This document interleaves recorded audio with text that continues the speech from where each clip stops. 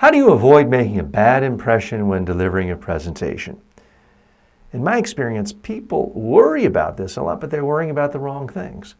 They're worried about, oh my gosh, I moved my hands, or I said two ums, or I forgot something, or I didn't get something in the right order.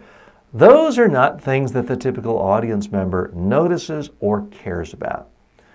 The far bigger problem, the more common problem, is just not saying anything interesting, not saying anything memorable.